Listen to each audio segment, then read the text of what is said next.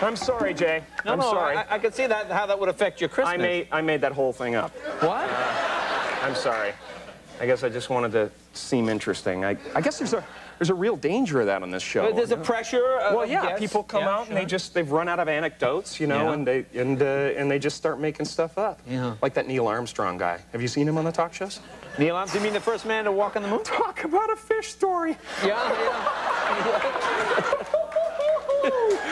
Man, and they're buying it. Oh, yeah.